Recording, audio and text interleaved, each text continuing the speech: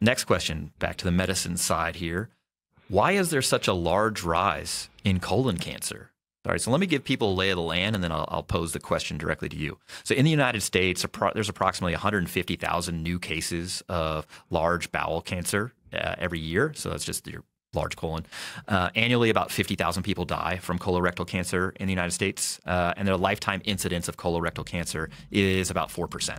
Okay, in the United States, colorectal cancer incidence rates have been declining by approximately 2% per year, but this rate of decline has slowed to approximately 1.2% per year in the period from 2014 to 2018. So it's been going down, but then as of late, it's been going down less. And notably, in the United States, the declining mortality overall is masking trends in younger adults. So colorectal mortality rates per 100,000 people in the population amongst individuals aged less than 50 have declined by about 2% per year from 2000 to 2004. But then after that has been increasing by about 1% through 2018. So things have been going down for like years and years and years. And now, as of late, they've been going up, especially in people under the age of 50.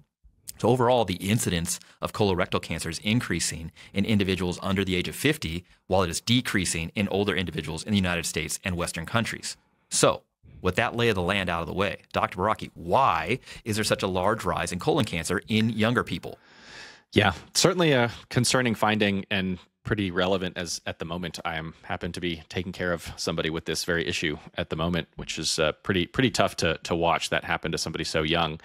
And it's something that's been investigated quite a bit. I don't think that we have a single, definitive cause nailed for this kind of thing. As with most cancers, there are a couple cancers that are like pretty simple, and it's like you got this one gene mutation and that's it. And if we treat that one gene mutation, then this becomes a treatable cancer, like CML, for example. But most cancers are much more complex, multifactorial, not necessarily homogeneous, meaning they're not all the same. Even if you have the same cancer diagnosis, you have unique tumor biology between people and things that may have predisposed you or led to it, or certain different levels of aggressiveness and how it manifests in you. So all in all, super complex field. There's a reason why there are people who dedicate their lives to studying this and people who specialize and dedicate their lives to treating it. And I'm not one of those people, even though I see folks with cancer daily or the complications of cancer, et cetera.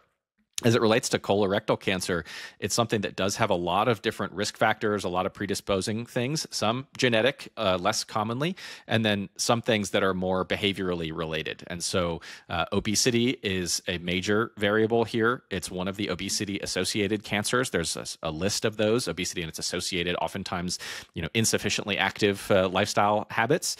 The quote unquote Western diet, which involves a lot of consumption of highly processed meats and generally low fiber intake from whole foods, are things that are pretty consistently and strongly linked to the risk of colorectal cancer. And then other things like alcohol and smoking have some relationship. It might not be quite as strong as some of these other variables. There are tons of other kind of hypotheses that are being investigated. For example, are there issues with the gut microbiome that increases this risk, or is that just another derangement that happens because of the diet and the activity, or is one causing the other? It's hard to say. Various aspects around inflammation. We know, for example, patients with inflammatory bowel disease are at much higher risk of developing colon cancer. So they get screened way more aggressively starting much earlier in life. And so, yeah, there's a ton of other kind of hypothetical or things that are being researched. But I think that the best guess at the moment is kind of this westernized diet, obesity, and the associated behaviors as far as the biggest, at least easily modifiable factors on the individual level to mitigate your risk of colorectal cancer. So shifting the dietary pattern in a much healthier direction, increasing fiber from whole food sources, maintaining, healthy body composition, physical activity, not smoking, not drinking, all the usual things that any good doctor would tell you, things that we advise frequently, would be most of the things that I would advise to mitigate your risk as much as possible. And then if you wanted to take it further than that, then initiating, age appropriate screening when that time comes by working with a physician on that. Yeah.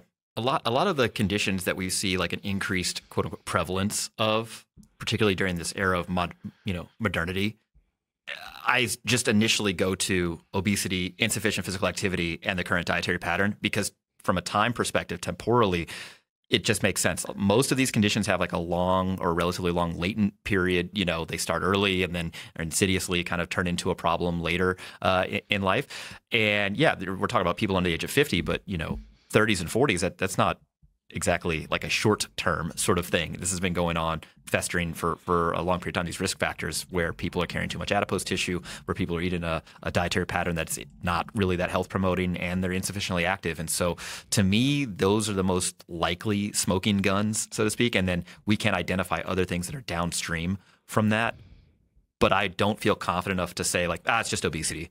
So, and hand wave it away, because that would be a smooth brain take, as we've. So, do you want to talk about screening real quick, because these have recently changed, and I just want people who are listening to this. There are probably some folks in this demographic, Yeah. So the guidelines did recently change within the past, it might have been the last year or 2 years ago, whereas historically average risk individuals, so those who don't necessarily, for example, have inflammatory bowel disease, or you have a first degree relative who was diagnosed with colon cancer at an early age, if you don't have those kind of risk factors that would put you at elevated risk, that would make you average risk. And historically, average risk individuals were advised for screening at age 50. Because of these trends that have been observed, that guidance has shifted a bit to initiate at age 45. There is admittedly some controversy around this, both within the U.S. and worldwide, and we don't necessarily need to get into all the weeds on that here. There are different modalities that can be used for colorectal cancer screening, stool-based tests that are aimed to be initially non-invasive, and then if they're positive, then you would proceed to a more invasive test like a colonoscopy or a flexible sigmoidoscopy, et cetera. And so those are things to discuss one-on-one with your physician to see if, which one, if any, is more or less appropriate for you. And then the other consideration that is maybe less applicable to our listeners, but something that I teach about a lot, has to do with not only when to start screening, but when to stop screening, when it does not make sense to screen somebody for these things anymore at the older age of the spectrum. It's like 80-something, isn't it?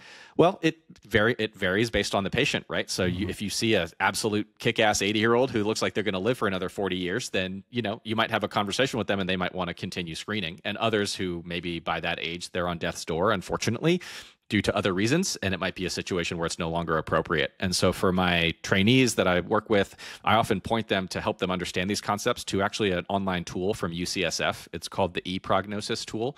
So I just have them Google UCSF ePrognosis, and on that website, you can actually click the option of, for example, cancer screening relating to breast cancer screening or colon cancer screening, and you can put in your patient's demographics, and it actually helps you weigh out what are the potential benefits of screening and what are the potential harms, and is it actually worth pursuing this in the particular patient that I'm seeing. Yeah, I like that. We'll have to come up with our own gains tool for resistance training. Would resistance training benefit this patient? 99.9% of the time. Yeah, permanently set it to yes, with very, very rare exceptions. Yeah, somebody said, do you have an emergent condition that needs to be, Do you have complete obstructive hypertrophic cardiomyopathy? Okay, maybe pause until we fix that. Yeah, or imperforated anus, one of the two. Yeah.